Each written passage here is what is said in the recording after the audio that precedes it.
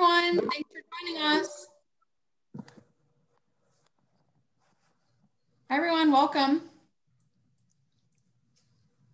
Welcome and thank you for tuning in to the first day of our 2021 Landscape Faculty Academy webinar series and the Teaching Techniques panel. Before we go into our housekeeping notes and get started, we do have some words from our premier sponsor, Rainbird. Please welcome Michael Roberts to say a few words to you guys. Well, good morning, everybody. It's my great pleasure to start the IA's Landscape Faculty event this morning and welcome you all. I'm Michael Roberts. I'm based here in Tucson, Arizona. Been with Rainbird for a while. I'm our VP of Technology and Innovation. And over my time, I've run several of our business units at Rainbird, but through my involvement, first with the Irrigation Foundation, and more recently the IA board, I've had the opportunity to be involved in several of these events over the last few years. Rainbird is really pleased to be one of the sponsors again this year. We're delighted to see your interest and commitment to attend and gather information and educational material, which we hope you'll share with your students, the future of our industry. The need for highly educated, top-tier professionals in our industry has never been higher. I don't need to tell any of you, the last year has added challenges. On the one hand, the supply chain is under great stress. Just getting basic raw materials in our industry like polyethylene, polypropylene, has become very difficult and required unusual creativity and technical talent to sustain business. On the other hand, the value of landscape in our society has become even clearer. I just read a May 2021 report from Deloitte UK, pointing out how during the pandemic, millions of people turned to nature to help them get through lockdowns, and how access to green space helps avoid billions in medical costs and suffering through improved physical and mental health. So our industry has great value to offer the world, and it's great that you're all here to further improve it. I wish you a fantastic day, and I hope that you find the event extremely productive. Thank you. Thank you. Thank you, Michael. Thanks for that introduction. And again, thank you for sponsoring this great event, and we certainly appreciate your support. Absolutely. With that, I will go into some housekeeping notes before we get started, and then we'll launch into the panel. Quick housekeeping, we have muted everyone by default, so we won't be disrupted by latecomers or any background noise. Please keep your microphone muted throughout the presentation unless you have a question for our panelists, as this will help minimize any background noise. During the presentation, if you have questions for our panelists, you can ask verbally, raise your hand and we can call on you, or via the chat box. I will be monitoring the chat box throughout the entire presentation, so those questions will be voiced to our panelists as well. Feel free to put your video on for this session. We would like this to be an open discussion and interactive as possible, so if you are wanting to put your video on, feel free. And lastly, we are recording these webinars, so if you do ask a question verbally, please know that you will be recorded as well, as it records those that are speaking. But with that, I would like to welcome our panelists, Franklin Gowdy from Cal Poly San Luis Obispo, Craig Borland with the Toro Company, and Tony Monzon with the Bilingual Training Institute. Before we launch into some of the panel questions, just wanted to offer our panelists some time to introduce themselves and give a little bit on their background. As a reminder, during this panel, if you have any questions, ask verbally or via the chat. We want this to be an open discussion and a resource for you guys to ask our panelists any questions you might have. So feel free to jump in with any questions you might have. Before we jump into the questions we have prepared, Tony, would you like to go first and share some background on yourself? Sure. My name is Tony Monzon, and I have been teaching, training landscape professionals in irrigation in both English and Spanish for nearly 30 years. And my background is I got a master's degree in soils and irrigation, and I completely fell in love with that information. And then I started to work for the landscape industry, and so the need for the training of the employees. So that's what I have been doing all these years.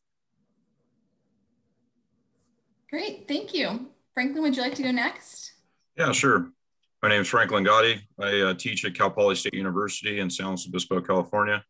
I've been here for, well, I got my degree from here as well, so I've been here since the late 90s, but I've been teaching landscape irrigation classes for about 10 years now at Cal Poly, primarily to landscape architects and anybody actually that's interested. It's an elective course. I actually served on the certification board for the Irrigation Association, where I helped write exam questions and stuff for them. And I'm no longer in that role, but and I think I'm going to be teaching actually ag classes for the IA at the show. So yeah, so it's been kind of a nice relationship that I've had with the IA, and I look forward to trying to answer some questions that you guys have today. Thank you, Franklin. Last but not least, we have Craig. Thank you. Good morning and good afternoon to some of you folks. I welcome you to the Faculty Academy. This is a great opportunity for us to share with you guys what we've been doing. I've been with the Toro Company for 28 years now. And prior to that, I've been a distributor, wholesale supply house for irrigation equipment. I was a licensed contractor for many years. I've been involved in the industry since 1978, so I'm somewhat new to all this tech and stuff.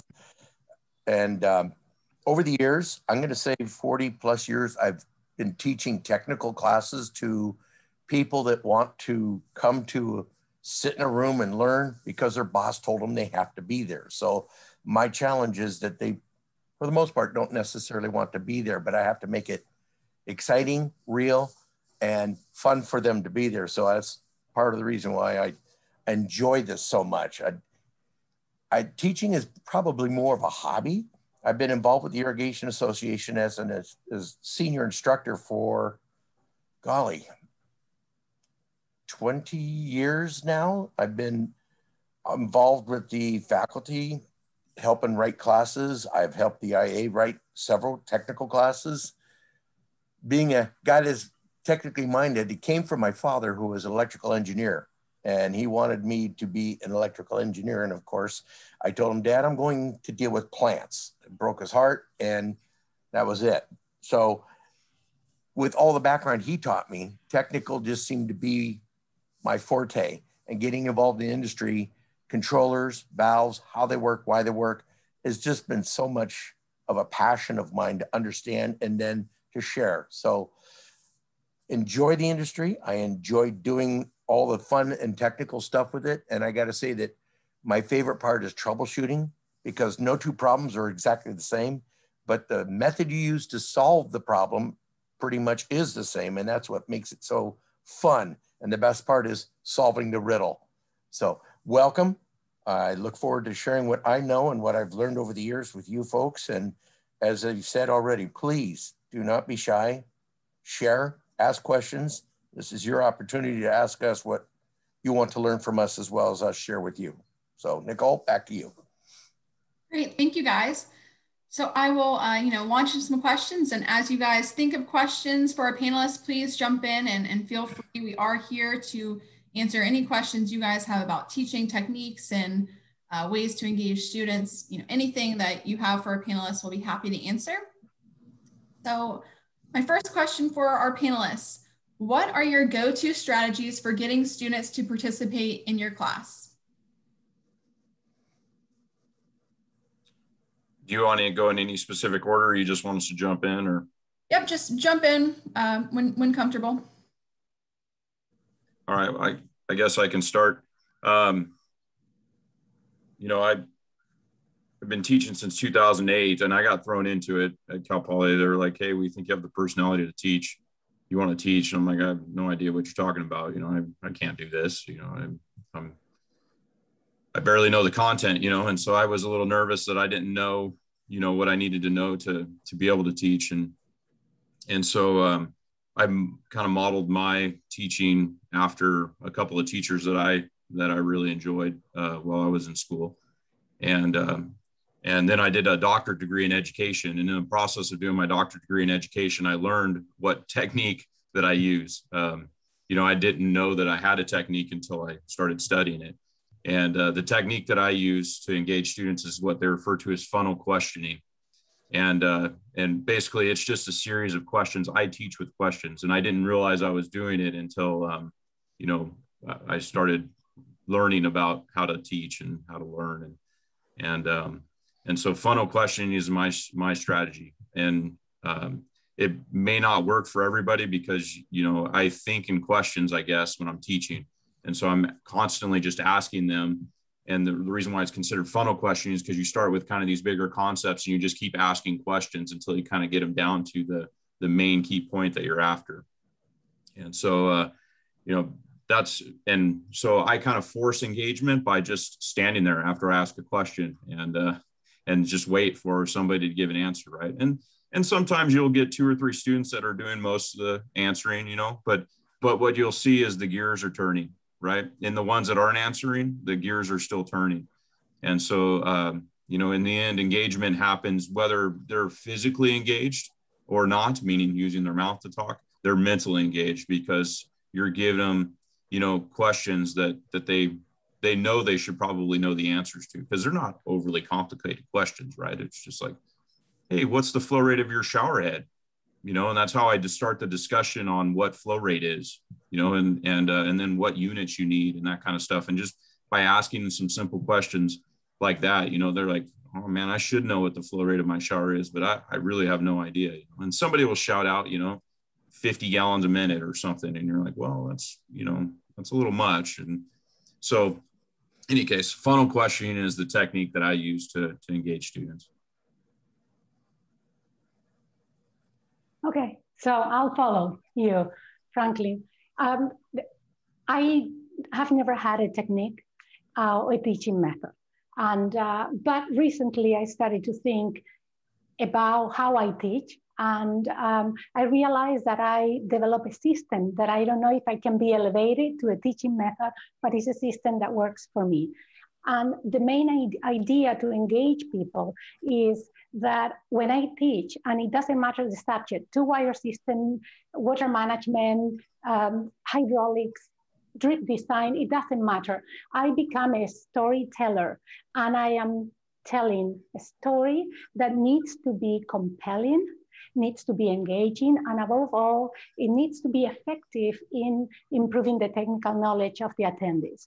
And that is the big goal, is a challenge, and it's easier said than done to me. And I realized that I try to achieve that goal through 3 pillars, very clear. The first one is to know in depth the information I'm going to teach. And that means that I need to be learning all the time, not only to be current with the new information, but to challenge myself as to how in depth I know this information. That's number 1. Number 2 is to develop a storyline. We need to engage and connect all the information that we're going to teach in a way that is coherent and cohesive, so that people don't get lost, they can follow you. So by the time you're talking, let's say, about friction loss charts, where all that information is in there, I should have already explained clearly the relationship that exists between flow, velocity, and friction loss. So when we get there, they don't get lost, and they see how beautifully everything connects and influence each other. So that's the point when it comes to storyline. And the third pillar to me is to rehearse until my hair turns green. And you might say, Tony, that will make your presentation so stiff, and it's the opposite. When you rehearse, you realize what doesn't flow well, where you have trouble to explain a topic, where you need an exercise. And when that is done and it becomes second nature, then it flows. And you don't need to worry about that. You can come across and be spontaneous. And that, to me, I put a lot of emphasis on that way to be spontaneous with people, because I need to make a connection. And that is what allows me to make the connection for 2 reasons.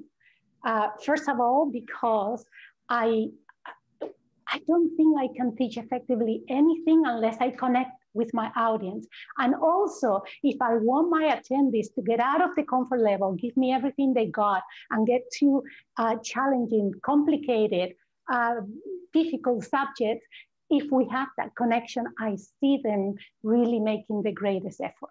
So that to me is essential. And when it comes to online training, I learned recently that, as you see me, I teach standing up. I want to reproduce as close as possible an in-person presentation, and camera and mic is on at all times. No use of chat. So it is a flowing of information that comes and go, and that has worked very nicely, I think. Thanks, Tony. The best I can say would be, I kind of use a combination of both of those comments that were made from Franklin as well as Tony Adet. I try to make it real. I take the subject matter that we're working on and I try to apply it to how I've used it in the past. I look at the faces of the students, as I am now here for those of you that have the video on. I'm looking at foreheads, I'm looking at eyes, I'm looking at their attention span.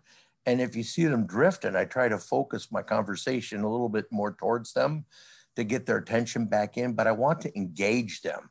So when I'm working on subject matters, I guess I apply what I've done over the years. I've made many mistakes over the years, and I share some of those lovely mistakes, not necessarily first person, but I knew a guy who once had and I used an example that ended very poorly. I've tried to bring it real, and I throw just a small bit of humor in there, because as embarrassing as I've made myself over the years from making mistakes and, oh, come on, what were you thinking, you knucklehead? I try to share those to people, say, it's real, it happens. Even I can make these mistakes, and it helps make it more, I guess, real to them as they try to understand what it is we're conveying. So it's kind of a question. I ask questions to see how they are listening. I try not to get a yes or no question. I look for a question that drives a little bit more information out of them than a yes answer or a no answer, because those questions, people realize, oh, I'm supposed to say yes to this, so they'll throw the yes in. And instead, I'd rather ask more driving questions about the subject matter as I go through it. So it's, one, I try to engage them. Two, I want to pay close attention to what their body language is as I'm teaching. So the struggle between real and virtual classes has been difficult for me, because a lot of these Zoom meetings, it's hard to see their faces, see what they're paying attention to. And in a lot of cases, all I get is a name, so that I really don't know what they're thinking or what they're doing, if they're reading email and why they're listening to us. But I try to engage as best I can. So part of what Franklin said, the questions, part of what Tony said, make it real by storytelling. In some case, I use real life stories, real life mistakes that I've heard, I've encountered, or I've done myself to make it somewhat real to them. So that's the best way I can answer that one for you, Nicole. Great feedback, you guys. Thank you. Piggybacking a little bit more on these teaching techniques, I know we touched on ways to engage the students in the class, but do you have any other, tips or tricks or teaching techniques in regards to helping, delivery and retention in your students? Do you have any other techniques or tips on that aspect of teaching? Nicole, I think Carrie might have a question. She's got her hand up. Send it to you directly. Is there a question? I am only seeing. I don't know. I guess not. Oh, sorry. Okay.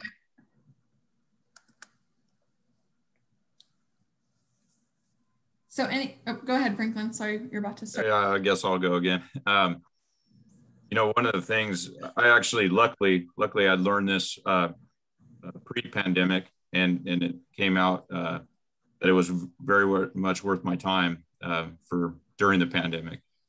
And, one of the classes I teach here at Cal Poly has 100 students in it every single quarter. We're on the quarter system. And so I would give a problem set, right? And I would say, okay, take this problem set and fill it out on a Scantron, because at Scantron, it was multiple choice. It was a lot easier to grade Scantrons with 100 of them than to manually grade them all. And what I was finding is that everybody was doing really well on the problem sets. And then whenever I would give an exam, 3 or 4 people would do well in the exam and everybody else would bomb the exam. And it didn't take me long to realize that, that every student was just copying somebody else's Scantron. Somebody would do the problem set and then they would share the answers, and they would just bubble in the Scantron, submit it. And so they were getting decent grades on the problem sets, but when it came time to do an individual exam, they had no idea what they were doing. And so I was, how am I going to fix this problem, right? How am I going to make the students engage outside of the classroom doing these problem sets on their own? And Cal Poly at the time had this program or platform called Moodle. We rebranded it as what we call PolyLearn, but Moodle is just a platform like Canvas or Blackboard. I'm not sure which platform you guys are using, but I decided to embrace it, and I spent a solid quarter where all I was doing was putting all of my questions into the question bank in Moodle, and I was randomizing them, and I was making 100 variations of every single question. And then whenever a student would start a problem set, they would get a similar problem, but with different numbers, or they would get a similar concept, but a different way of asking the question. And so I literally ended up with, over the course of the quarter, 1,000 plus questions in a question bank. And of course, each problem set had, have 10 problem sets over the course of the quarter. So they would end up with 100 questions or something in each of those question banks. And I would only ask 20, right? And so it'd randomly generate 20. I had it programmed to make sure that it was fair, of course, not that they got 20 of the hardest questions or something, but, and then they all individually had to log into their portal. They all had to individually do it, and they could help each other, but there was no just copying the answers anymore. And as soon as I did that, I saw the scores on the exams go way up, right? Of course, you still have students, but I can almost pinpoint them now. They're not doing well in the problem set. They're not going to do well in the exam, right? Why? Because they're just picking answers or something. So, so if you have a management learning system, an LMS of some kind, even here at Cal Poly, I would say that half of our teachers, all they use it for is to post a file. Here's the PowerPoint, right? And I mean, that's pretty useless. You can email the PowerPoint or whatever, right? So utilize it as much as you can, those LMSs, because that will allow you to give, and I also allow the students to do the problem set more than once, knowing that when they start the second attempt, they're going to get different questions again. And so it allows them to reinforce some of the concepts they've got. And if they're missing a concept, maybe they get a question a little bit different than before that they can maybe wrap their head around. And then I just take the average of those scores. So that's one of the ways that I kind of get the students to interact outside of the classroom with me too, is by using the platform. Now, Cal Poly did transition to Canvas, and I hate Canvas so much, but it does not have nearly the abilities that that Moodle had. So those of you that are working with Canvas, I'm sorry, good luck, and I'm happy to try to share some of the tricks I've figured out about Canvas if you're interested at the end or something. But yeah, I really wish we wouldn't have switched to Canvas, but that's my personal opinion. Frank. Okay. Go ahead. I'll go next. What I was going to say is that either online, which is a new experience for me, like for many of you, or in person, I rely on what I just said, but also three things. And that is related to how differently people learn.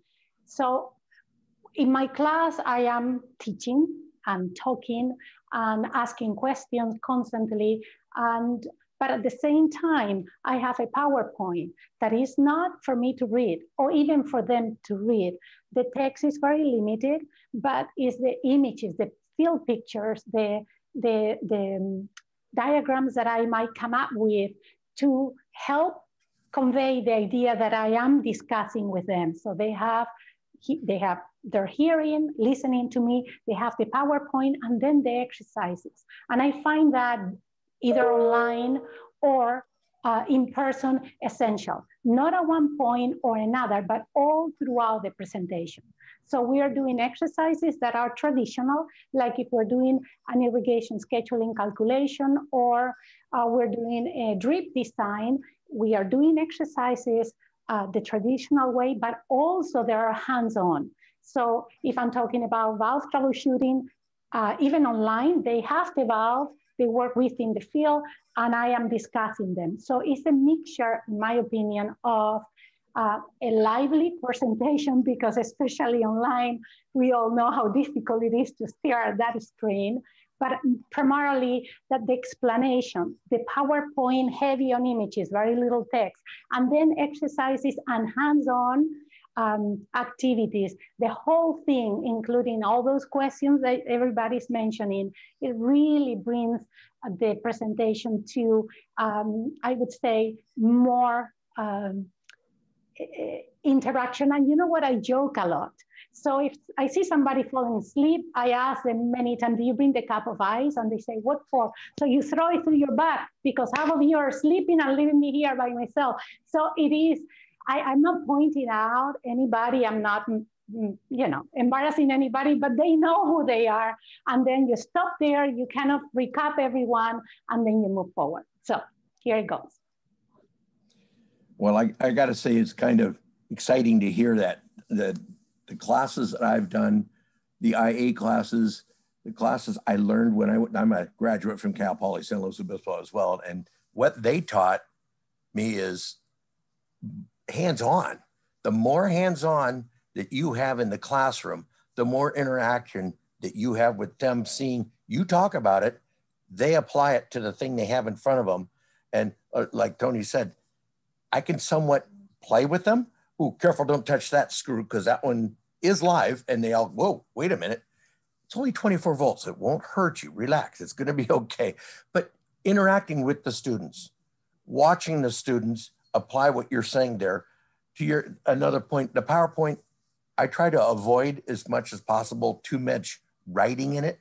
I use the PowerPoint as kind of like a cheat sheet for me, or bullet points for me to remember what it is I'm going to discuss with them, as much as it is visual for them to see photos of what I've seen in the past, poor wire connections, corroded wire connections, valves installed backwards, backflow preventers installed backwards, people hooking up irrigation systems to a garden hose, not just the hose bib.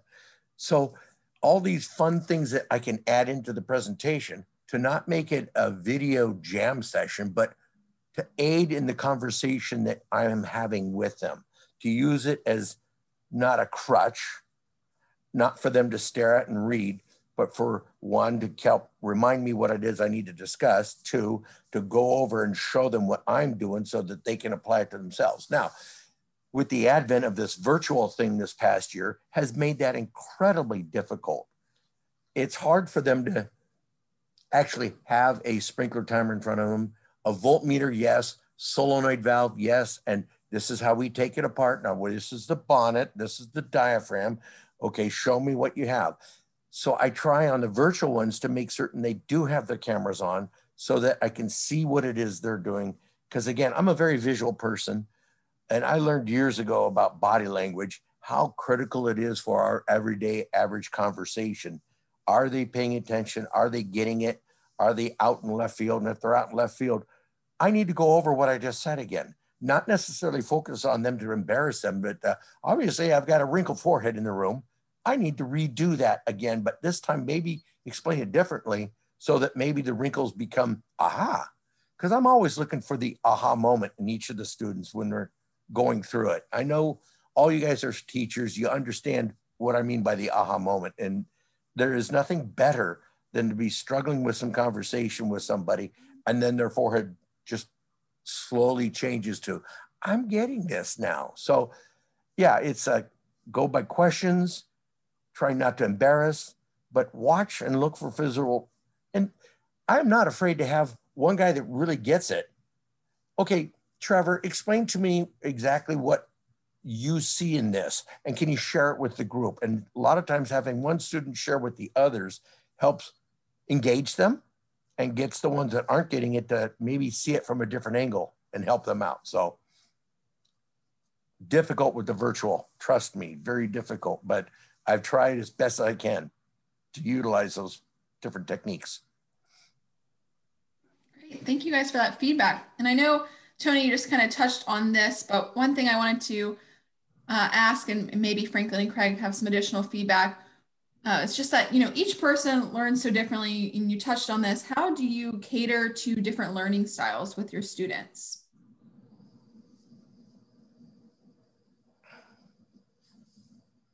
me start again? Go ahead. Hey, Craig, just so you know, too, Cal Poly changed their motto. It's no longer learn by doing. It's learn by redoing. Yeah, we messed things I love it. and we have to retry. That's very true, actually. Redo and redo again. Yeah.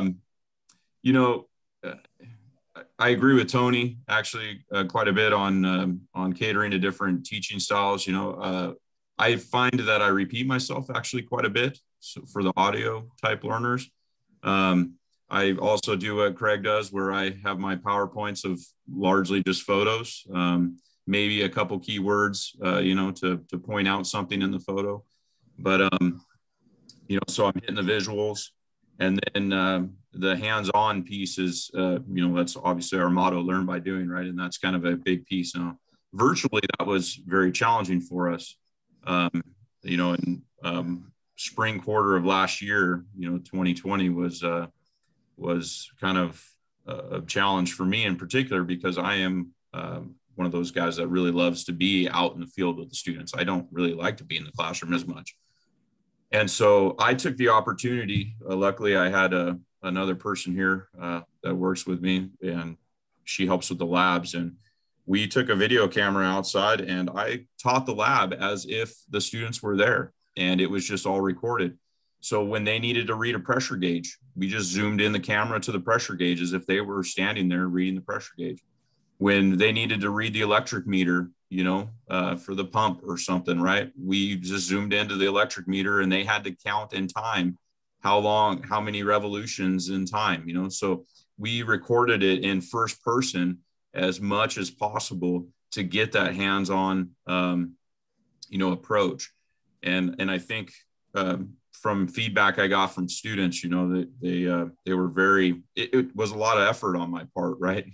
But I was also looking to the future, because in this time last year, or actually March of last year, I had no idea how long this was going to last, right? I don't think we still know, but in any case, you know, it's, I was thinking, all right, I'm going to make this stuff so that it will be, you know, I can use it for future years even. Or now I have this content too, by the way, that if a student was in my lab and didn't quite understand what had happened, because maybe it happened too quickly for them, or, you know, they had to go use the restroom and it turns out to be a key moment in time or something, they can go back to these videos now, because I go ahead and I post them, even though we're back to in-person labs, and they have access to this.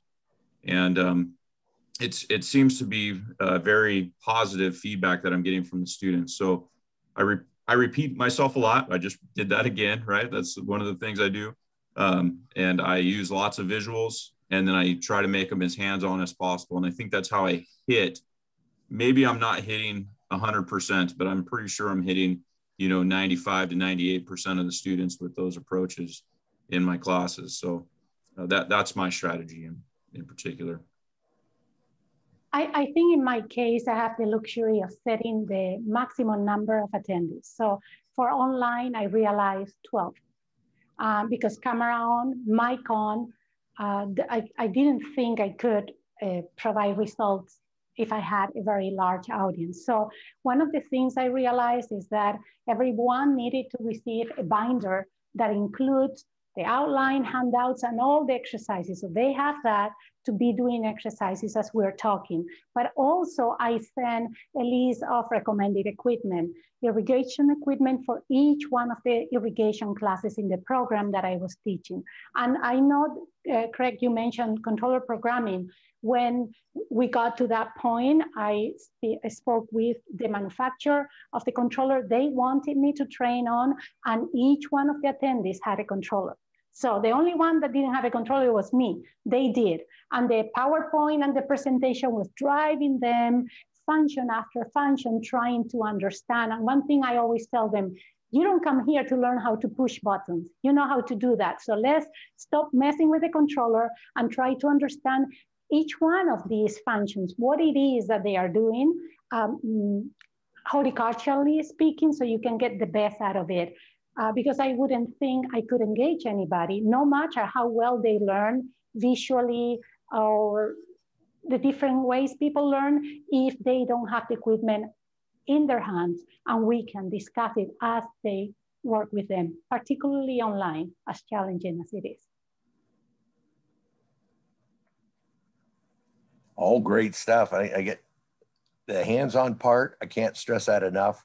To be able to see them take a voltmeter, the red probe, the black probe, and I always throw the little joke in that my dad used to do to me as a kid. Son, red probe left hand, black probe right hand. Not like it makes a difference, but all of a sudden, if you say it that way, they go, oh, wait a minute, let me, and then touch that screw gently and be careful when you touch that one. You might get a little spark. And I watch them carefully, and it's good to watch how they do it to make certain they're doing it correctly. When you take the valve apart, when you do these things, it's all about watching what they do. And that's the difficult part with virtual. I have yet to find a great way to see people take valves apart and understand what it is they're doing virtually. You can see some of it and you can try and help. All right, now be careful how you put that back together. The O-ring has to fit into the groove. If you push too much on this end, it'll pop out on the other side. So, you know, certain things you can watch and guide and help teach through.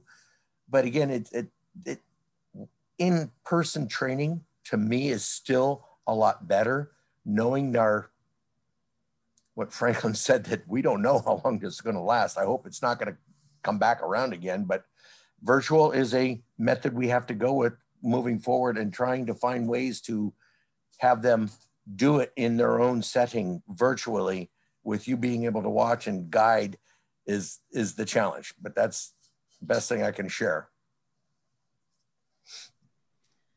Thank you guys. And kind of piggybacking on virtual learning and the pandemic, as you were teaching through the pandemic, were there any takeaways that helped you improve your teaching effectiveness that you will continue to implement moving forward, even, you know, past virtual learning and once we return to in person? Are there any, you know, key takeaways that you've learned throughout this past year of things you'll implement moving forward?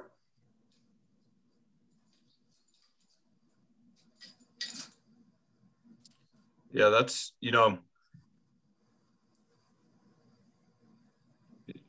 there's things that I learned that I don't like. You know, there's things that I do like. Craig was pointing out some of the things that, you know, you don't like so much with virtual, but there are some things, you know, one of the things that I did early on was I bought it doesn't really matter which brand, but I bought a Dell XPS 13 touchscreen. And so I find that when I would do a presentation in front of the classroom, right, you got your laser pointer, or, you know, you're saying, see that thing up there in the corner, you know, and you're trying to get them to focus their attention. When I was doing it virtually on the laptop, right, they all have the screen right in front of them. So they're not sitting at the back of the classroom squinting, you know, trying to figure out what it is that you're talking about. And with the touch screen, and I bought a pen that goes with it, you know, a digital pen. I don't know, you guys are probably doing the same thing, but basically I just write right on the screen, and I'm circling things on the PowerPoints. I'm putting arrows, you know, I'm doing things that I can't traditionally do in a classroom, right? You can write on the whiteboard, but you're not writing on the picture that you're projecting on the whiteboard, or the diagram, you know.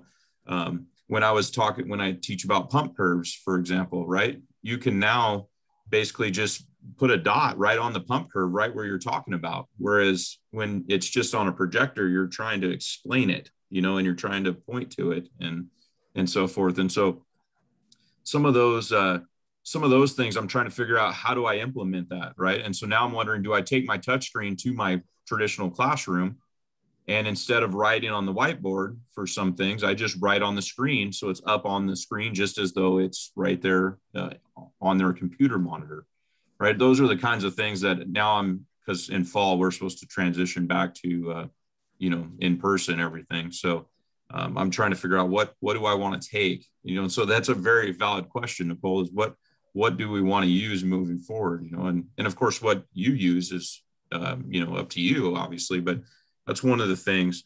The one thing I think I'm gonna miss though is just like Nicole's doing right now, you can record this. And so every lecture was via Zoom, and I recorded every lecture. I posted that lecture to YouTube, and then I posted it to my Canvas page. And so if they happen to miss a lecture that day because they had a hot date or whatever they had going on, right, then they can come in and they can watch the video afterwards. And I think actually a couple students just said, you know what, I'm never going to go to class. Instead, I'm going to watch the video at 2 times speed, you know, and they're going to listen to me. And then I talk fast enough. I think most of the time that's a 4 times speed or something, you know, but they just want to get through the content quicker, and then they can rewind and they can watch a part again that they missed or whatever. And I'm thinking, how am I going to do that in an in-person class? Right. That the answer is, I mean, unless you set up a camera or something, you're not going to be able to. So there are definitely some things I liked about being forced into virtual, but there are other things, as again, Craig pointed out, that, yeah, it just is not the same. And the students here at Cal Poly, I think, because our motto is learn by doing, they really want to be in the classroom. A good majority of them, not everybody, but a good majority of them do want to be in the classroom. So how do you blend those two? I don't have that answer, unfortunately, but if you guys can come up with something, I'm happy to hear it. You know, I was thinking about that question, and the only thing that came to my mind is go to the point. Just go to the point. And I think that has been the best lesson of online. We have a more limited attention span, rightly so, because the screen does something, I don't know how to describe it. So with that idea that online, I needed to go to the point, I became hypercritical on how I explain things, what I did in class, and what I showed. So I really, when I was rehearsing for a presentation, I didn't have much patience for anything that didn't go really smooth. And I revised all my exercises and make sure that they were structured in a way that they would flow smoothly as well, and added more exercises because I think that conveys the idea a lot better. And with the PowerPoints, I went through, that was the toughest part, each one of my PowerPoints and each one of the slides, and decided to remove everything that wasn't absolutely necessary, that didn't affect the rigor of the presentation. Out, out, out, out, out. And that really freed me and freed the whole thing to go smoothly, to be streamlined and to the point. Because when I'm seated taking many, many tens of webinars throughout last year, I think we grow impatient. We have a lot to do. And that's my idea. These people that are attending my class have a lot of things to do. Therefore, I really need to make the best use of their time. And going to the point is the best one. Hard for a teacher that likes to repeat herself and all that stuff, but forced by the pandemic, that got done, and I'm not going back. I'm not putting back those slides. I'll keep it the way it is. I would agree that it is difficult with this virtual stuff. I went out and got 2 additional cameras. So now when I'm doing the virtual class, I have a camera focused on one item, another camera focused on another item, and I transition from them. I know people like to see the instructor, but a lot of the times in the virtual classes, I didn't have me on the screen. I had the presentation, and I also had the terminal board I was working with, the valve I was working with, the voltmeter. I tried to interact it on the cameras, the different cameras and the different angles. I find that dealing with, and most of my teaching is with adults that are there because the company says, all right, I need you to go to this seminar. I need you to go to this seminar. I need you to go to this IA class. And their desire to be there may or may not be very well known. So I have to try and make it real to them, but also convey it so that they can take and apply it immediately once they leave the session. Whether it's recorded or not, I think that that's kind of nice to be able to review back. And I like what you said, Franklin, to be able to post the video so people that may have missed something can come back and get it. Try to utilize space. I try to slow down in my communication so that it gives them a chance to digest some of what I said. I've been to some training classes where I thought I was listening to Alvin and the Chipmunks. It was hyperspeed. And I'm like, wait, what? Hold it. I tell my son who talks at 90 miles an hour, hold it. what did you just say? And he says it louder, but the same speed. I go, hold on, slow down so I can grab each and every word in the sentence. And then I got to let this old mind of mine compute, digest, and regurgitate what I think you just said. So I try to make certain I keep it slow, provide time between sentences and subject matter to let it sink in. And I'm not afraid to just leave some dead air in there so that they can regroup from it all. That's my best understanding, and realizing that, you know what, virtual training is going to be a permanent way of our life to some level. And whether I like some of it, whether I dislike some of it, isn't really relevant. I have to apply it to my everyday training techniques. And I'm sure all of you guys have found clever ways to make it work for your students. I welcome whatever input you guys can share with us on techniques that you've made virtual real as best as possible. Thank you guys for that feedback. We have a few questions in the chat. The first one is kind of a piggyback on the camera system you mentioned, or having multiple cameras. What camera system did you use to get multiple views, Craig? I found that Zoom, when you are the presenter in Zoom, you click on it and it allows you to hit each one of your cameras as you're presenting. What camera I just got a USB camera. One gives me macro picture so I can zoom right in and get extremely close. The other one is more of a wide angle camera. I got them from a digital supply house, a B&H Photo, I think is what it was called. But the cameras were fine. If you have enough USB ports in your computer to be able to plug them in, Zoom will allow you to switch from camera to camera in the Zoom presentation. I found that there's a couple other doing different trainings for different organizations. There's different platforms, but when you get in there, it allows you to toggle from one camera to the other. I hope that answers the question, but it wasn't really the cameras per se. It's Zoom provides the ability to use different cameras. So does a few of the other presentations as well. Teams is another one that I've used a lot, and it gives you the ability to toggle from one camera to another during the presentation. I know it's awkward and clumsy to move from one camera to the other, but I try to make light of it and go, all right, here's my feeble attempt to somewhat be an audiovisual guy. Please bear with me. This isn't going to be fun, but at least we'll get to it. And work with it. Make it real. Make it show that you are a human person when you're doing this. Great. Thanks, Craig. One other question we have from our audience. Nicole? Oh, go ahead. Yep. Can I add to that? Just one here. So Lindsay, one of the things I did with my labs, right? Because I had 4 different lab sections because 100 students, you break them into lab sections at 25 in a lab section. And I wasn't going to do live labs. There's just no way I was going to be able to do a live lab virtually, right? And so I made all my labs asynchronous. And so this is what I was talking about, where I went out there, I taught it like if they were standing there, we zoomed in the camera to where they would record, what nozzle size was in the pop-up sprinkler, all that kind of stuff. And one of the things that we figured out pretty quickly is that when you're doing a test that's timed, for example, right, they need to maybe see a timer, because time in real life and time on a video are different things, if that makes sense, right?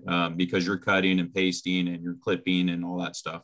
And so we would actually have a timer set up, and I would just set a camera, and we were actually just using cell phones.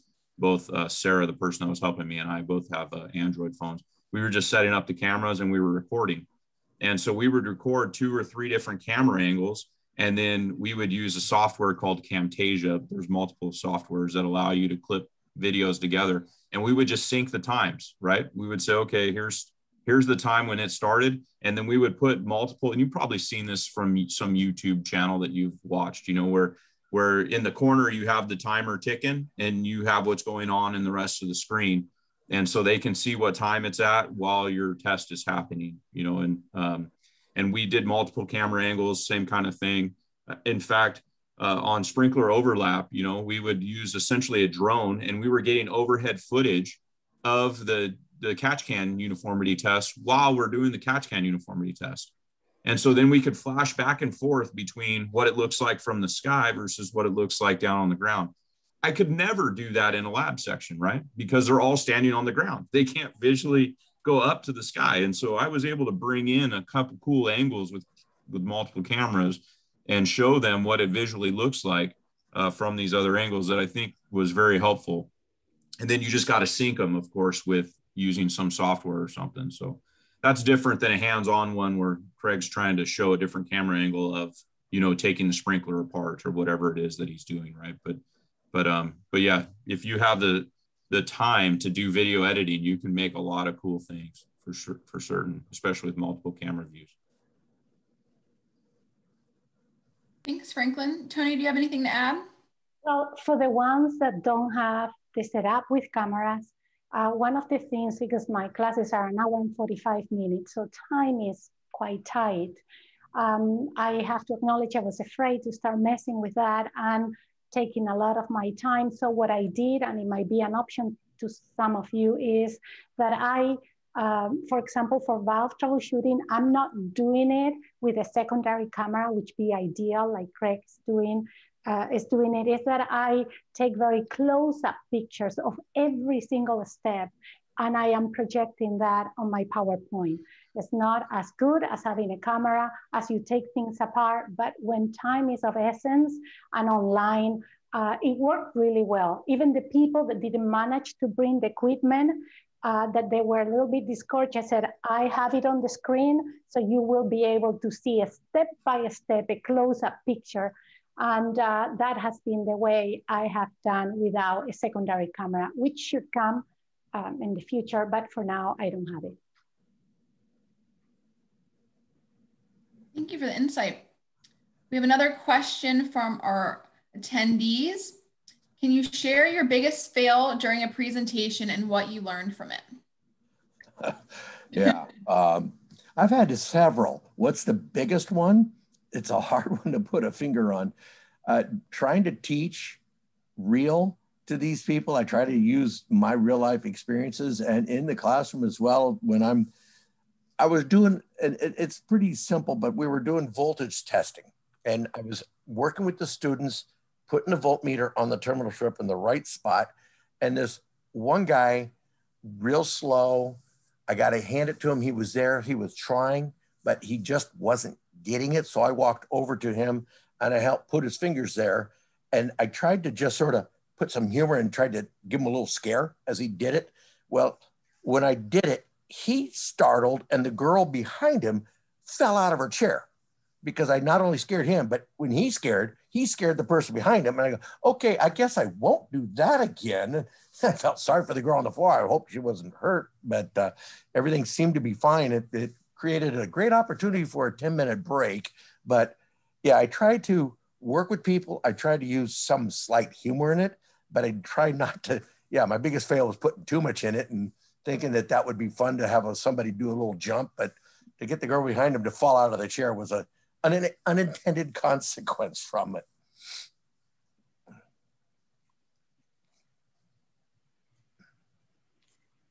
Should I go next? Go ahead. Time for confession, I was frightened to teach online. And this is my first class, and I have this company from the East Bay, and they have a bunch of branches, everybody happy, they don't need to drive to headquarters. And I start my presentation, things are going well, and I'm so happy about it. And all of a sudden, poof, Spectrum was doing some maintenance, and not on purpose, they cut a line. So I was without internet, and I stopped for a second and I thought, this cannot be happening to me. It's the first class. What my client is going to think about what it is that I can offer. So I remember that I have left AT&T, sorry, that's for long. So I switched immediately to AT&T, and since then I decided to keep two. So I have two servers, they work beautifully. It never happened again, but I thought until I finish all my training programs, I'm not getting rid of either one of them, and I'll keep two at the cost. But it was a frightened moment. It took me 20 seconds to react. I switched, I went back to the class, And that made the situation not a drama as I thought I would have to face. So anyway, that was my big failure at the very beginning. I'm not, I don't know, I'm a little bit careful, I guess, with a lot of things. In a classroom, I'd probably let loose a little bit more and like Craig, tell a few jokes. But when I know I'm being recorded, I tune that down quite a bit, because you never know what they're going to use against you, and so I guess that maybe would be my failure, is maybe I feel like I'm not doing as good of a job online in terms of my, Craig was mentioning this too, and so is Tony, it's really hard to read your crowd whenever your crowd is a bunch of boxes with names in them, right? I mean, you tell a joke and you're like, did that even go over? Like, should I keep my day job? How does that work? And so I feel like maybe my failure is the fact that I just don't get the feedback loop. And so that affects me as a teacher, because I'm pretty sure Craig and Tony sounds the same way, is we rely on the energy, right?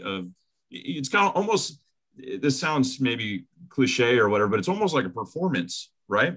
When you go to a performance with Garth Brooks or whoever, and the crowd is just totally into it, man, he changes the way he does the concert compared to whenever a crowd really isn't into it, right? And I feel that I kind of teach the same way, that when I can tell that the students are kind of into that particular lecture, I'll intentionally sometimes go off on a rant that has nothing to do with the topic, but I know that it's pertinent to their future. It's maybe not irrigation related, but it is, to the point somebody was talking about earlier, is we have a hard time keeping students or getting students into these programs, right? And so once we get them in, we need to keep them in, and you keep them in by energizing them, right? And then when you energize them, it energizes you, and it keeps going on. And I think I've maybe lost a little bit of my energy because of the online content or the online piece. Now, luckily my labs have gone back to in-person, and so I kind of get a little bit of the energy there too, but I'm in California, so we still are masked up and, everything else. And so it's still not the same, right? Because you can't see a smirk. You can't see that, all right, yeah, Dr. Gotti, yeah, you're kind of funny, kind of thing, because it's all behind a mask. And so that you just feel a little bit deflated sometimes when you're teaching these things. And so I guess that would be my failure, is that I'm not feeding on the energy to keep my energy up, if that makes sense, Yeah, to dovetail on what you said, Frank, and it is true. And there are many times, whether I do it virtually or I do it in person, well, I look at the crowd and I go, hello? Hello? Is this thing on? Hello? Can I get a head bob of something? I draw the audience. All I'm looking at is a bunch of squares. And you're right. You don't know if they're listening or if they're wandering. And some might be going, what am I going to do tonight? What am I going to have for lunch? What am I going to have for dinner? They're off. The mind's elsewhere. So when I go, hello? Hello? Are you guys there? Are you listening? I throw that out from time to time just to see if I can even get a single solitary smile. I know that they're listening. So yeah, it's this virtual thing poses challenges. I have to say those weren't super bad failures. So good for you guys. All right, leading into our next question. As it relates to irrigation, are there any concepts or subjects that you think students have a hard time understanding? And I guess a two-part question, have you come up with ways to teach the subject matter more successfully because of this? Yeah. Go ahead, Franklin. All right. I would say hydraulics. Hydraulics all day, every day. This concept, Tony hit on it a little earlier, right? This concept of, what happens to pressure when there's more flow and all this, right? And you guys know it. So, but that is really hard to wrap their head around, right? And how pipe sizes affects it, and And then all of a sudden they think, you know, friction is affected by elevation. And, you know, I mean, because there's a lot of moving parts, right, in the concepts of hydraulics. And so the strategy, believe it or not, the strategy that, now granted, I'm not sure what, how old the students are that most of you are teaching. I know some of you are in junior colleges, so they're probably not 21 yet. But the strategy, I teach juniors, so most all of them have just turned 21 and they know what a bar is, right? And so the strategy that I utilize is by relating it to drinking. And once I start relating it to something that they're familiar with, you know, all of a sudden it makes sense. You know, so when I'm showing them a hydraulic grade line, right, I say, okay, if you don't go to the bar, you're static, right? And so the hydraulic grade line represents the amount of money you have in your account, right? And your account doesn't change. It's a nice flat line. And then, you know, if you go and you drink with a low flow rate, right, you're only having 1 beer an hour or something, right? Then you're just losing a little bit of money out of your bank account, which is like losing a little bit of energy, you know, and then the time basically represents the length of the pipe, right? And then if you drink with a high flow rate, oh man, that's a steep hydraulic grade line, you know, and then I actually will throw in an Uber ride in there, you know, like a minor loss and stuff like this. You know, I kind of get creative, and I swear I can go through, like Tony was saying, you know, trying to tell a story with how to get it all down, and then go demonstrate it to them on a thing we have with vertical pipes, you know, that are clear so they can see the physical energy in there. And I can just see they're all kind of still scratching their head trying to figure out, man. And I just sit them down and I say, okay, let's tell another story. And I tell the story about going to the bar and what happens to their bank account. And when you drink with a high flow rate and low flow rate and all this other stuff, and all of a sudden it's like lights just going off, you know. And it's, I don't know why when you talk about beer, all of a sudden people get it, you know. So yeah, that's one of the topics that I find students really struggle with is hydraulics. And that's one of the ways I've found. Actually, I use a boxed bottle of wine too to represent flow rate from a sprinkler, right? When the box of wine is full, the flow rate out of the box is higher. And when the wine level drops in the box, right, there's less pressure on the nozzle. And so the flow rate's lower, right? I mean, they all know this because they've all used the $2 chuck stuff, right? Because I mean, they're college students. So they get it. And so just by mixing a little bit of alcohol and hydraulics, man, it comes together. So that's one of the strategies I use. Feel free to use that however you want if you want to try that. Probably not in high school though, I wouldn't think. But those are great tricks, and I like your example. I struggle with getting them to understand water hammer, and maybe I just grew up a weird family, but having a younger sister and an older brother, being in the middle, I was always the sandwich piece.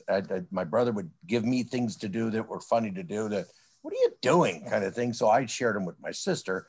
Well, one day, good example, water hammer, we had a great amount of pressure at our house and the pipes were small. And the kitchen sink had a single throttle lever on it. And I'd bring this up in the classroom going, and my sister used to have this game that we called hang time, meaning I'd take the sink faucet, put it on flow blast, and see who could get the pipes to make the most noise when you pull the lever down. As that lever would go down, the pipes would go boom, boom, boom, boom, boom, boom, boom, boom, boom, boom. And I said that, yeah, my sister and I would do this for a period of about 5 minutes or so to see who got the most noise. And eventually mom would come in, well, you two knock it off. But what happened to me one day was I really got it going, and I slammed the lever down so hard that the pipe under the house broke. And yours truly had to climb under the house to fix that nightmare in the mud and all that. So I shared to people that water hammer, yeah, it makes the noise. It can be somewhat entertaining. It's definitely not the best thing to have happen because bad things can occur. And I share with the pipe breaking. And then I pose the question to most of my audience is either contractors who install it, architects and people like that. I said, why is it we always put the valves outside the master bedroom window? So at 3 in the morning when they come on, you wake up to this loud rumbling noise. Why don't we move the valves away from the master bedroom window? I just pose it as a question to the class to try and help engage them. And it's funny how they all go, yeah, why do we put those things right outside the darn bedroom window? So it's kind of make it real. make it apply to them as best you can. And a lot of you guys are dealing with students that may not or may have done some of this in the past. So a lot of making it real for them is going to be, don't do this in the future because, and I'm looking to you guys for some of that input, how you kind of make it real to students that may not have ever done this before. Because most of my students are people that are out there doing it, they're struggling with it. And, oh yeah, I'm going to go listen to this other knucklehead from somewhere talk to me about this stuff. So I got to turn it and make it, all right, you're here, let's have fun, let's learn something, or let's remember something we have forgotten in the past years ago. So the challenge I have is a little bit more different, but similar to what you all are doing on a daily basis. And that is how to make it real to the student, how to apply it so that they can not only understand what you're saying, but take it and use it next week, next year. I mean, we all are posed with the same challenge, that is to teach. This next step of it is not just to teach, but to have them know it and utilize it and make it stick. And that's the hardest part about teaching, is make a subject matter stick. So it's not just there. I know, Franklin, you used I think you called it Moogle or something to that effect, so you can quiz them as they go to understand that they're getting it. I throw questions as I go along, and I try to reach out and say, all right, Lindsay, how does this work? And I try to ask a student, and I don't try to embarrass them, but just to get a concept. Okay, I'm getting it. Reapply it. So I pose this to all you folks in the audience here. You guys deal with this on a daily basis. How do you know that they got it? What's the trigger that you see that makes you go, yep, I made that work?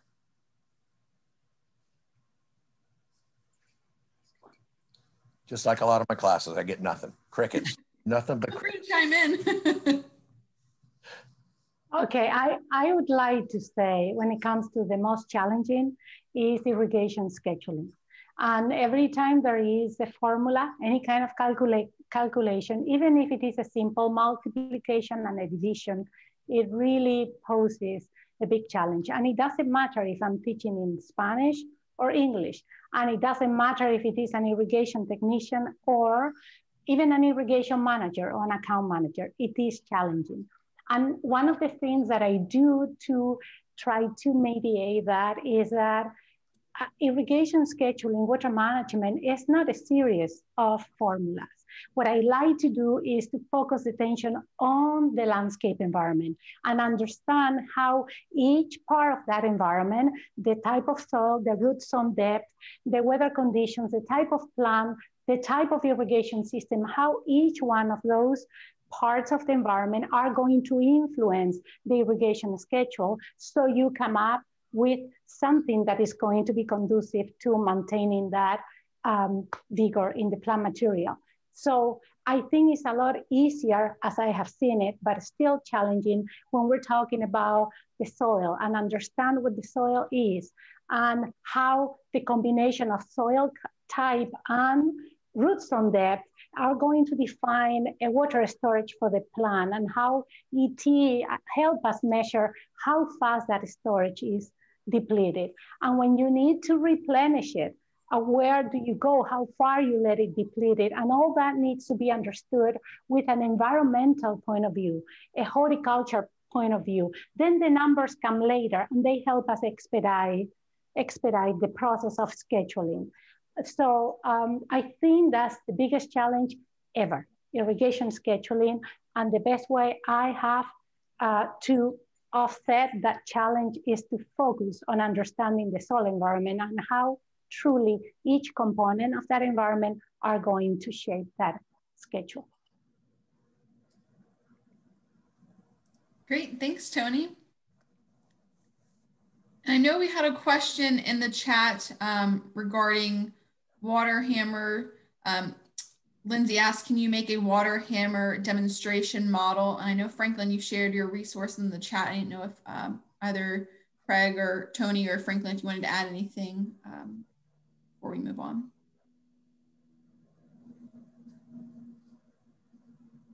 That was just one, you know, since Lindsay asked specifically about water hammer demo, just to give you an idea, if you want to build your own, you know, that's one we have here on campus that I utilize a lot, and you're welcome to try to mimic it or somehow even on a smaller scale or something, right? So I show that the vacuum's created, you know, and that's always a question, right? What do you see there? And they always say air. And I'm like, no, actually you don't see air. You know, what do you see there? And the answer is you see nothing, right? But yeah, it's kind of one of those good little demos there. But so yeah, I've done videos on all kinds of different things, but it's all unlisted, Lindsay. So I'm not sure if you subscribing to the channel, if that actually lets you see anything else or not, but yeah, that's one video you're more than welcome to share in your classroom, or if you want to just kind of make your own demo like that, have at it.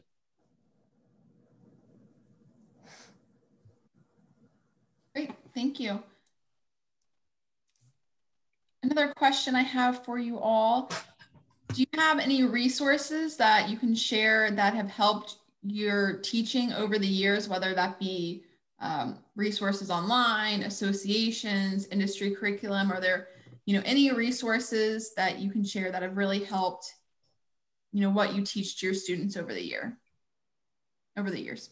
Subscribed, and I hate to say it, but I guess I'm here, my foot's in the water, I better go in, Facebook, they have forums, irrigation professional forums, irrigation wrongs, and different forums through Facebook. And the photos that they have shared, I like those photos. And a lot of those photos are like the photos I challenge my students to share with me as well. I'd say, look, if you got one of those photos where you just look at it and wonder, what was this guy thinking? And I share in the classroom a lot of times, one of my favorite lines is, guys, we're professionals here. We need to be the professional. We need to give the dumb a rest and start using our smarts for a bit in the class.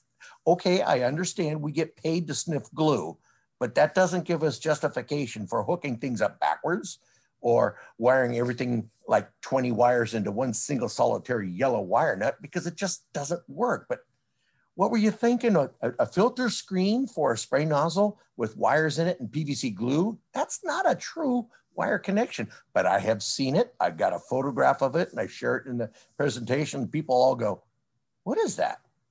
And I ask the question, look closely at that thing. What is it? And I'll zoom in as best I can. And all of a sudden they go, that's a filter screen. Seriously, somebody did that? I said, more than somebody. I have now seen it many times. One of my favorite photographs is a bullet, a 22 long shell in the fuse holder of a sprinkler timer. And I've got the photograph and I show it to people and they go, what is that? I said, it's a bullet. It's a real bullet. It's live, for crying out loud. And true to the story, I looked at the contractor where I'm standing in front of the clock. I go, do you mind if I take a picture of it? And the guy goes, no. I take the photograph of it. He goes, do you like it? I said, no, I don't like it, because the Mythbuster said that thing can actually go off. Have you ever had one go off? And they say, no. I said, good. Darn it, but good. I mean, some of the things you look at, getting pictures of it, getting it from the forums, I use them in the class because it helps them see, wow, somebody really did that. And it is kind of tough, but it helps people understand that's what's wrong. We don't want to be this guy. We don't want to act like that. So getting stuff from the internet, getting pictures from other people to be willing to share the pictures. I've been out in the field a lot. I know you guys being instructors don't necessarily have the same experience to go out. Maybe in the classroom when you're watching people assemble things. And if somebody does it really backwards, try not to embarrass them, but say, okay, let's try and do this a little bit differently and guide them to the proper way of assembling it. And maybe getting a photo of what the end result looked like that was wrong so that you can utilize it for the next session that you're teaching. I mean, real life examples. Great opportunity. Inspire people to share photos that they've seen out in the field. Great opportunity to use them. So internet, I make it a great useful tool. Facebook, I know it's a social media nightmare and it can be very awkward to use in some cases, but the forums on there, great opportunity to use some of those photos of what bad things have occurred and to utilize it to show them, okay, we don't want to be this guy.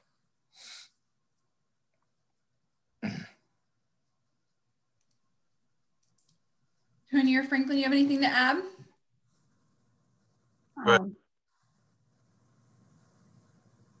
Go ahead, Franklin. Okay. All right. Yeah, actually, you know, I'm at a little bit of an advantage, I think, because I came through the university system here with Dr. Burt, and Dr. Burt wrote a lot of content that is used, especially in agriculture, but he wrote a lot of stuff for landscape too. And so I had resources available to me as I was, you know, I took the classes that I teach now too. So, I mean, it was kind of a, yeah, I was cheating, let's put it that way. But what I did was I created a lot of online content. Again, this was pre-pandemic because we kind of saw that maybe online is going to be a future thing. And so I'll share it with you here in the chat, but it's all offered through the Irrigation Association. These are all basically they're asynchronous, essentially virtual classes where we went through and we basically created the content, and it's all animated PowerPoints, and it does a really good job of explaining things. It comes with the lecture notes and everything. So we designed them primarily for people that were wanting to get certified for the Irrigation Association or through the Irrigation Association, or for people wanting to get continuing education units. But I have had teachers, for example, one from Victorville, I don't think he's on this call, but he actually uses the content in his classes. He's using it as a, you know, so he pays for the content and then he uses that content in his classes. So there's some resources there that you can use. It comes with lecture notes. It comes with quite a few different things there that you could potentially use if you wanted. And so it's got several topics. It's primarily about irrigation design and auditing, irrigation auditing, but that's something that you might consider using if you would like. So, so yeah, I mean, I wrote the scripts and everything that go along with it. That it's not my voice because I didn't want to be the voice way back when. But yeah, I think it's pretty good content if you're interested. Nicole might be able to work something out with you too, or something if you want all of it or whatnot. I'm not 100% sure, but yeah, there's a potential resource. Have you ever shared this stuff with them, Nicole, in the past? Or? Yeah, we share like our teaching resources manual with folks. That includes our, you know, our workbooks and this kind of stuff as well. Yeah, so the IA is obviously you guys are here as part of the IA. They're a valuable resource. They got a lot of content, and they offer a lot of books, and a lot of the books they offer too are books that were written here at Cal Poly. So yeah, utilize us if you want for helping you develop content in your classes, or you can just use this content almost directly if you wanted, right? I've got enough content here that you could probably turn that into an entire class there, or maybe even two, you know, if you already have quite a bit of background in it, especially, right? So there's one for you. I was thinking about that, and certainly, I mean, in addition to all the studies that I did and the classes I attended throughout my master's program and the work I did in the field at that time, then you need to keep on going. You're thrown in the real world and you need to keep current and dig deep in what you think you know constantly. So I can tell you that obviously, in addition to the classes that you go to get the CEUs for the certification that you might have, or just because you want to keep on learning from other professionals, I can point out 3 sources. Number one, universities. You can Google any information you're looking for, and there is always universities that have outstanding material, and the extension service as well. And you can rely on the accuracy of that information. Number 2, manufacturers. Many people don't know what they put together, but they put together amazing references. When it comes to troubleshooting guides, even design guides, they are really well done. And again, I don't see many people knowing about it, but I rely on that. And with the troubleshooting and the design guides is their catalog, which has a lot of technical information and a lot of information that we need to use, and is going to be very helpful to stay current. And the third source, in my opinion, is everything that industry associations have put together, primarily the IA. So all these booklets that have been put together, I have enjoyed tremendously. Their application to our industry, how thorough they are, and I think, a combination of these things. And that's why I have this box here, because I don't deal with the students. I deal with landscape professionals. And I say, listen, you need to have your box. You need to have catalogs. You need to have design guides. You need to have references, because it is almost as if when I ask a question and I say, what is wrong in this picture? And they all want to say something, and I say, no, we are the only industry that need to give an answer right there. What do you need to do? Turn on the valve, observe, take measurements with your tools. Many times these tools are not in the toolbox of the irrigation professional, and then consult your references, catalog, etc. And then you can give an informed opinion. But I want to emphasize one thing, and I'm done. We don't need to fight with learning and studying. It almost has become an offensive word, because it's the book smart and the field smart. And I put 100% of the emphasis on the field experience, but that by itself will not help you through your profession. There's no reason why we put as much emphasis in the field experience as we put on studying and learning, and studying hard, because there's a lot to learn in depth to make us a first line irrigation professional. That's how I see it. I have a question for you, Nicole. At one point, and I'm not sure if the foundation still does this, we used to sell course content, abbreviated course content to members of the group here, like all the students in the classroom today here, or the teachers in the classroom. Do you guys still sell the content, the courses, abbreviated course material? We have, and sell like the workbooks with like the instructor manual and the student handbooks, that kind of thing. We sell those, but is that what you mean by the course content, or was there something different?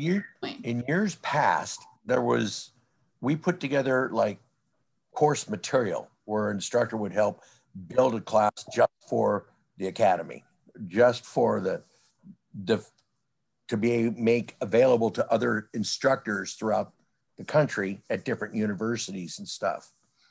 I don't know if we still have that, but that was another great resource above and beyond the books, above and beyond real life scenarios that I've encountered over the years. But it was something that the foundation put together, is like, I hate to say the word hyper class or mini class, or something that the school like Cal Poly could purchase this particular class so that teachers can apply it to their lectures.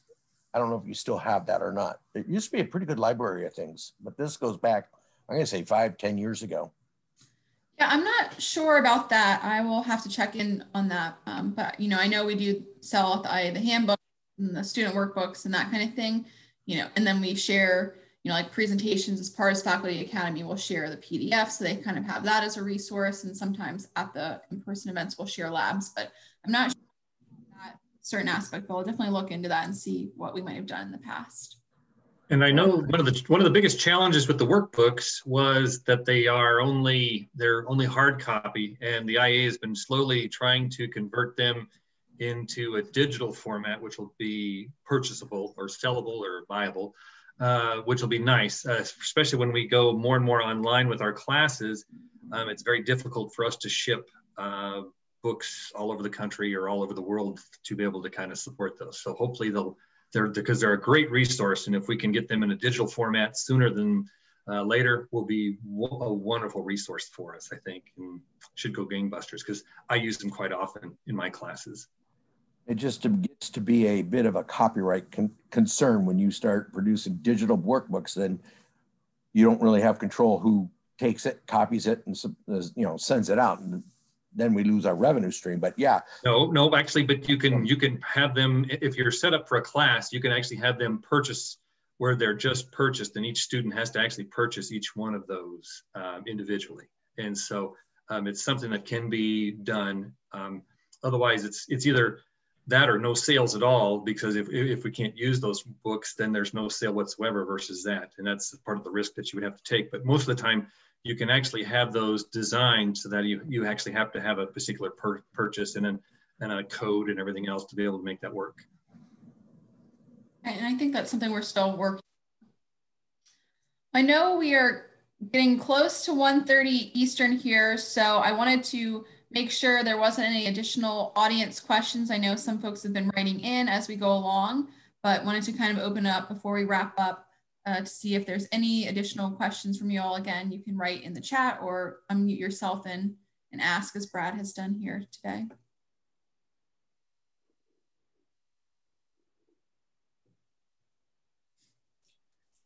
While you're thinking of your questions, I'd also add that rely on your manufacturers. You know, they send, you know, Hunter has sent me catalogs for my classes, right? And so I can have a physical copy of their catalog. Rainbird sent me the design manual, physical copies.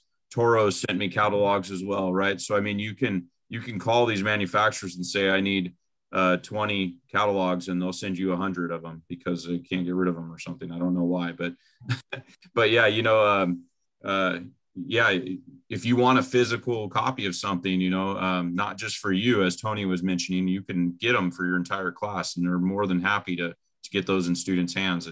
It sure seems, you know, and Craig, you can probably speak to that, or Warren. Oh, absolutely.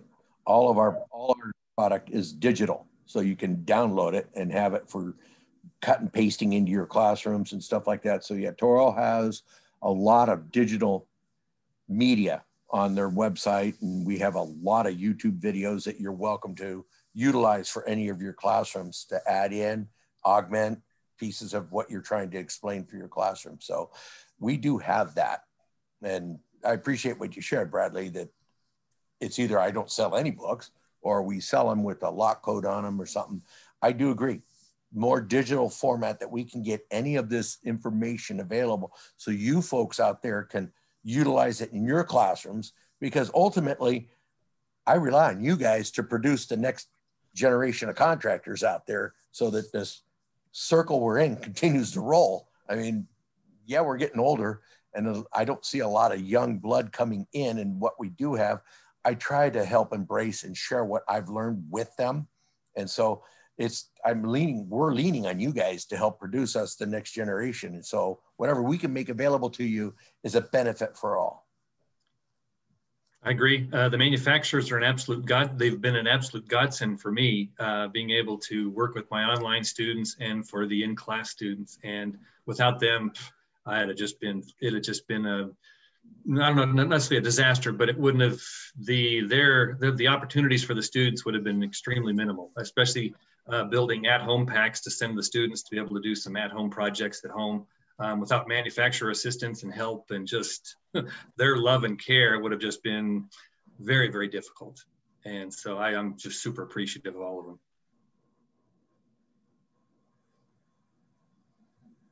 Yeah, that's right. Limon just made a note there that Hunter's done the same thing for me. You know, they shared a valve that's all clear and cut away, so the students you can pass that thing around and they can see it. And so yeah, all you have to do is ask. Don't be scared to ask. You know, I mean, 9 times out of 10 they have one sitting on a shelf. You know, and they're happy to just send it out to you. You ask about getting 30 valves, they might, you know, say, well, I don't know about that, but and maybe they will too, you know. But if you just need 1 or 2 demo valves, they're usually more than accommodating. And the more stuff you have like that in your classroom, you know, I've got a whole wall of just parts like that, you know. Some of it's antique type stuff, you know, to show where we came from. I've got an old Toro rotor head that's like, you know, 3 feet in diameter or something sitting on a shelf over there. It's not really, but it's huge, you know, to kind of show where we used to be versus where we're at now, you know. So yeah, ask the manufacturers and you'll probably get a few parts that you can demo for sure. I'm not trying to put the manufacturers on the spot here, but well, thank you very much. Yeah. Well, great feedback, everyone. And I know we're right at 1:30, and I want to be conscious of everyone's time. I didn't see any additional questions come in, but I did want to give our panelists a last chance if they had anything they wanted to add before wrapping up. Any last minute thoughts that you want to share with our educators? I would say know the content that you're teaching, because if you don't know it, they know it. That's my going away words right there. Yeah, and I agree with that. That was my first comment. But also, I would say don't be afraid to expose yourself a little bit, because going to the importance I give to that connection that really helps me teaching and helps the attendees to really go the extra mile that they never thought they would go to, all come from that, being able to just loosen up and give more of yourself in that scenario where there is the spontaneous presentation that really breaks the barriers and bring that connection that is, in my opinion, so needed. And that's why online, I praise all of you that teach with camera off and mic off, because I find it that you cut a lot of ties that are essential for helping us as instructors to do a good job. Yeah, I agree with both of you folks, and I will speak from a manufacturing standpoint at this moment, the one and only chance that, yes, we will provide a lot of product available to you folks out there who are putting these classes together. Terminal boards, valves, cutaways. Cutaways are a little bit difficult to do because that way we have to go to our lab and have somebody cut them open and stuff. That's time. But I have a lot of scratch and dents that we're more than willing to send out into the field. Terminal boards, things of that nature that will help you with your classes. Don't be afraid to ask. I know I represent Toro here, but Rainbird has done it. I know putting classes together for the Irrigation Association, Rainbird has been very willing to send out product. Hunter has sent out product.